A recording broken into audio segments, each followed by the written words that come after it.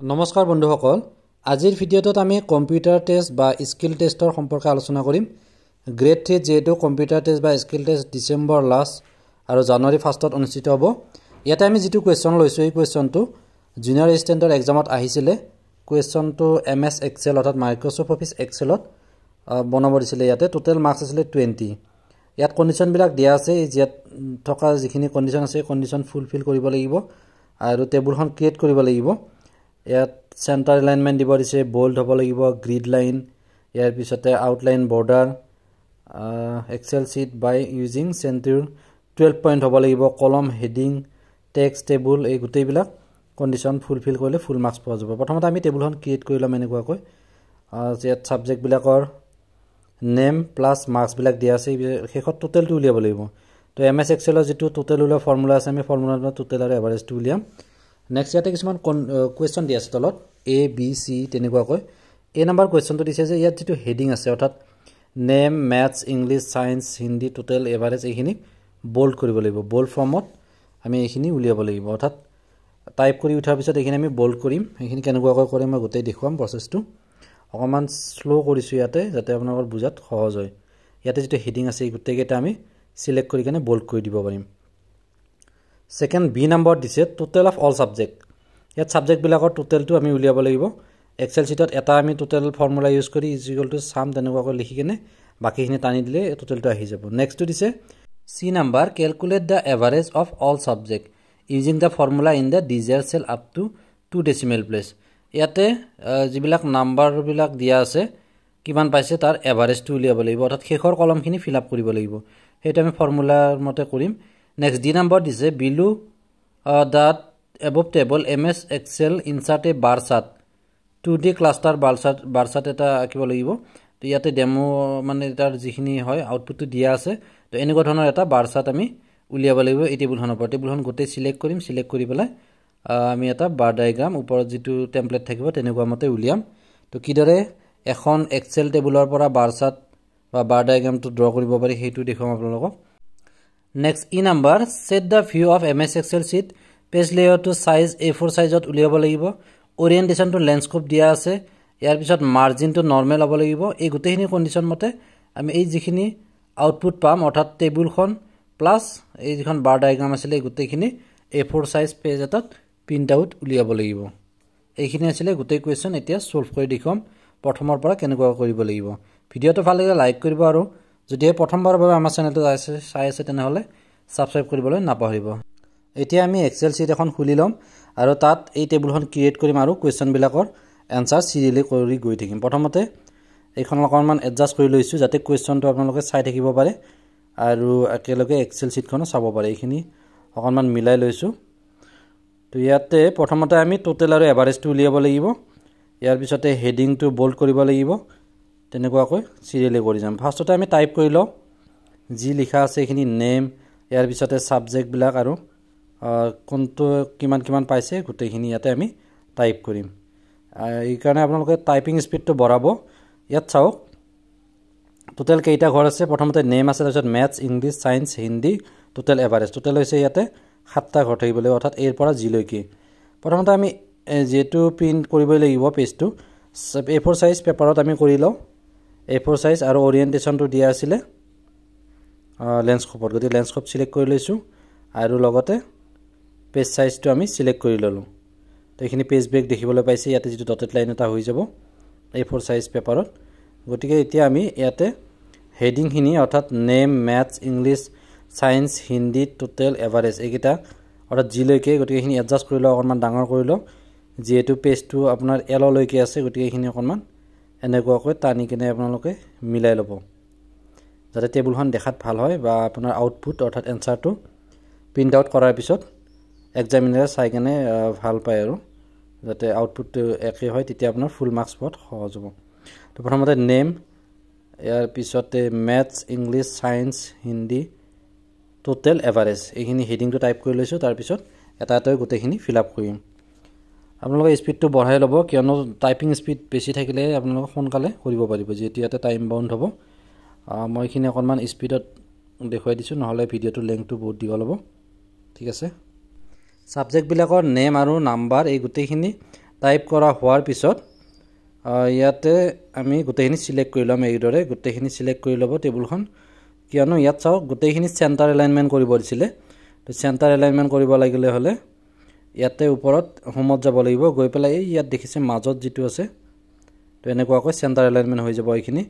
মাজৰ এইটো বাটন টিক কৰি দিব তো এতিয়া সেন্টাৰ হ'ব ইয়াতে দেখিছে ইয়া গোটাই মাজত আহি গল ঠিক আছে তো এইখিনি হোৱাৰ পিছত এতিয়া প্ৰথমটো চাওক হেডিং টু বোল্ড কৰিব দিছে অৰ্থাৎ হেডিং বুলি ক'লে ইয়াতে name maths English science Hindi total এই যেটো প্ৰথম কলম আছে কলমটো বোল্ড কৰিব লাগিব গতিকে এইখিনি আমি বোল্ড সিলেক্ট কৰি দিলে এইখিনি বোল্ড হৈ যাব প্ৰথমতে সিলেক্ট কৰি ল'ব লাগিব তো সিলেক্ট কৰি লৈছো ইয়া বোল্ড হৈ গল ঠিক আছে ডাইৰেক্টলি ৰোটো আমি সিলেক্ট কৰি এনেকৈ কৰি দিব পাৰো নেক্সট এতিয়া আমি যদি পেজ বৰ্ডাৰটো দিব লাগে তেতিয়া গোটেইখিনি সিলেক্ট কৰি ল'ব সিলেক্ট কৰি লৈ পেলাই আমি অৰ্ডাৰ অল বৰ্ডাৰ মাৰি দিলে হ'ব এইখিনি তো ইয়াৰ আগৰ ভিডিওটো আপোনালোকক দেখাইছিলো অল বৰ্ডাৰ সিলেক্ট কৰিব ঠিক আছে এই গোটেইবিলাক বৰ্ডাৰ আহি গল ঠিক আছে তো ইয়াৰ পিছত নেক্সট কোৱেশ্চনটো লাইছো ইয়াত যিকিটা সাবজেক্ট আছে ইয়াৰে টোটালটো উলিয়াব লাগিব বি নাম্বাৰ কোৱেশ্চন দিয়া আছে এটো দেখা পোৱাত অসুবিধা আছে তো টোটাল কৰাৰ কাৰণে যেটো ফৰ্মুলা আছে ইজ ইকুৱেল টু দিব লাগিব তাৰ পিছত সাম SUM সাম ইয়াৰ পিছতে ব্ৰেকেট দিব লাগিব ব্ৰেকেট দিয়াৰ পিছত আপোনাৰ এই যেটো ৰো আৰু কলম হেতু এড্ৰেছ দিব লাগিব অৰ্থাৎ ইয়াতে নাম্বাৰ 1 বা তেনেকৈ দিব পাৰে বা সিলেক্ট কৰি দিলে হয় এইখিনি ডাইৰেক্টলি আহি যাব তাত ইয়াতে আপোনাক নাম্বাৰটো বহাই দেখিছো এটো B3 এটো ৰো নাম্বাৰটো হৈছে B আৰু কলম নাম্বাৰটো হৈছে 3 গতিকে B3 দিব লাগিব B3 আৰু কলৈকে যোগ কৰিব লাগিব টোটাল আপোনাৰ E লৈকে E3 লৈকে সো ইয়াতে E3 দিব লাগিব যোগ কৰিলে ইজ ইকুৱেল টু সাম দি কেনে ইয়াতে সেমিকলন দিব লাগে দুটা ফুট আছে এটো দিয়াৰ পিছত E3 দিলো এন্টাৰ মাৰি দিয়াৰ পিছত এইখিনি টোটাল হৈ গল এতিয়া নেক্সট যি তিনিটা আছে এইবিলাক ইয়াত যেটো তলৰ কৰ্নাৰ আছে তাত ধৰি পেলাই তলফালে টানি দিব তো গোটেইখিনি টোটাল হৈ আহিব অৰ্থাৎ এতিয়া আপোনালোক কোৱেশ্চন নাম্বাৰৰ কোৱেশ্চনত যেটো আছিল ভ্যালু বিলাক তো ঠিক তেনেকুৱাকৈ ইয়াতে দেখিবলৈ পাইছে নাম্বাৰ বিলাক প্লাস আমি টোটালটো উলিয়ালো তো এতিয়া নেক্সট আমাৰ কামটো হ'ব এভাৰেজ উলিয়াব লাগিব সেকেন্ড কোৱেশ্চন দিছিলে calculate da total of all subjects তো এইখিনি আমি উলিয়াই ললো এতিয়া নেক্সট সি নাম্বাৰ দি আছে calculate da average of all subjects গোটেই সাবজেক্টৰ এভাৰেজ উলিয়াব দিছে প্ৰথমতে আমি কুণ্ডনৰ ক্ষেত্ৰত উলিয়াম তো ইয়াৰ কাৰণে ফৰ্মুলাটো আছে is equal to average AVERAGE এবাৰ সেকেন্ড ব্ৰেকেট স্টাৰ্ট কৰি কিনে E3 যেটো E3 ৰ পৰা আমি B3 ৰ পৰা আমি আপ টু কিমান লগে টোটাল কৰিম E3 লৈকে এইখিনি সিলেক্ট কৰি দিলে আহি যাব তেনেকুৱাকৈ এবাৰ এন্টাৰ মাৰি দিব আৰু ইয়াৰ পিছত এইটো বক্সৰ তলত চিনটো আছে তাত ধৰি কিনে টানি দিব এতিয়া গোটেই কেইটা নাম্বাৰৰ এভাৰেজ আহি গল এতিয়া ইয়াত যেটো গোটেইবিলাক নাম্বাৰ আছে গতিকে এভাৰেজটো তেনেকুৱাকৈ আহিছে যদি ম্যাথছত সাপোজ ক্যান্ডিডেটজন এবসেন্ট আছিল তো তেনেকুৱা ক্ষেত্ৰত আপোনাৰ এভাৰেজটো কিমান আহিব সাপোজ ইয়াতে এবসেন্ট আছিল গতিকে AB লিখি দিলো তো এতিয়া এভাৰেজ যদি উলিয়াব লাগে তো তেতিয়া এভাৰেজটো ইয়াত চাওক 70 আহিছে কিয়নো ইয়াতে এবসেন্টটো এটা সাবজেক্ট বুলি ধৰিছে হয়নে গতিকে এভাৰেজটো কেনেকৈ ওলাব এতিয়া এই যেটো এভাৰেজ ফাংচন লিখিছিলো ইজ ইকুৱেল টু এভাৰেজ তাত ইজ ইকুৱেল টু আমি লিখিব লাগিব AVER লাষ্টত A এটা লাগিব এভাৰেজ A লিখি পেলাই আমি এটো B3 আছিল B3 ৰ পৰা আপ টু E3 লৈকে তো তেতিয়া আপোনাৰ এভাৰেজটো আহি যাব এতিয়া নেক্সট কোৱেশ্চনটো লৈছো question number D below the above table in MS Excel insert a bar chart 2D cluster bar chart ইয়াতে 2D bar chart এখন আমি এতিয়া বনাব লাগিব তো by selecting column number 1 to 5 of the table এক নম্বৰৰ পৰা 5 নম্বৰ গোটেইখিনি নহয় 5 লৈকে আহিব লাগিব এইখিনি তো 1 ৰ পৰা 5 লৈকে তো 1 ৰ পৰা 5 হলে তেতিয়া বাৰ ডায়াগ্ৰামটোত হিন্দি সায়েন্স ইংলিশ ম্যাথছ এইকেইটা সাবজেক্টৰ নামখিনি আহি যাব চাৰিটা সাবজেক্ট আৰু প্ৰথমতে যিখিনি নাম আছিল ক্যান্ডিডেটস বিলাকৰ তো নামবিলাক আহি যাব তো আমি প্ৰথমতে বোল্ড লেটাৰত বনালো এই নাম্বাৰটো নেক্সট আমাক টোটাল উলিয়াব দিলে টোটালটো উলিয়ালো বি নাম্বাৰটো হৈ গল নেক্সট সি নাম্বাৰ দিছিলে এভাৰেজ উলিয়াব তো এভাৰেজটো উলিয়ালো সি নাম্বাৰ আনসাৰ হৈ গল ঠিক আছে বুজি পাইছে নিশ্চয়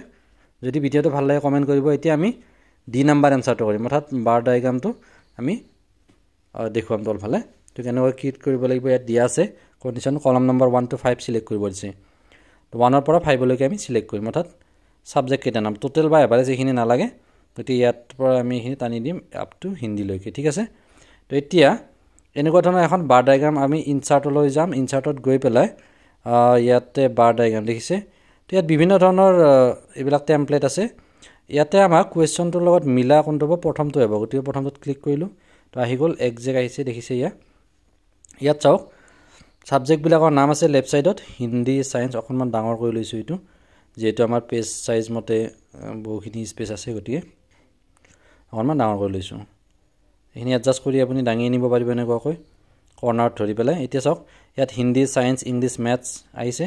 আৰু তলফালে চাওক 0 10 20 30 তেনেকুৱা কৰিছে কিন্তু আমাৰ যেটো কোৱেশ্চনছ আছে তাত কোৱেশ্চনটোত চাওক 0 ইয়াৰ পিছত 10 নাই 20 আছে